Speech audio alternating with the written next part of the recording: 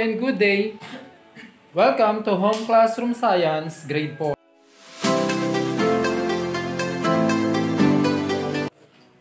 Today's lesson is about change in materials when mixed with other materials. The product of mixing two substances together or more is called mixture. To do this activity, we have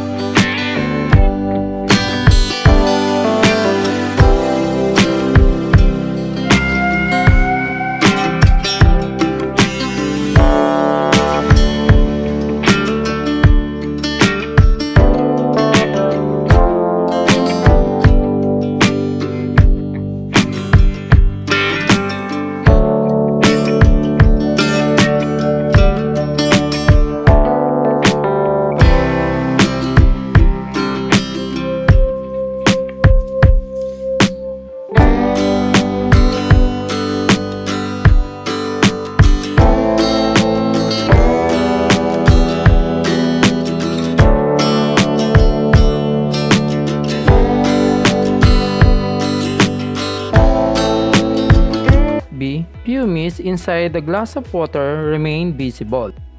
When a substance can easily be identified or distinguished from each other, this mixture is called heterogeneous mixture.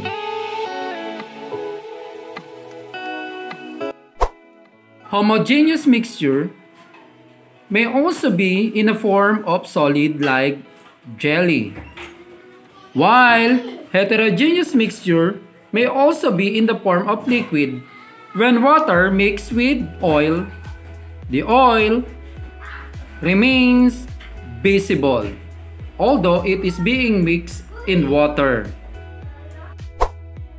Soft drinks is one of the most common homogeneous product available in the nearby sari-sari store or variety store. While fruit cocktail or fruit salad is one of the most common heterogeneous product available in some occasions. Homogeneous mixture may be in the form of nature like air with no clouds, composed of oxygen, nitrogen, carbon dioxide, and other particles. While air and clouds may be classified as heterogeneous mixture.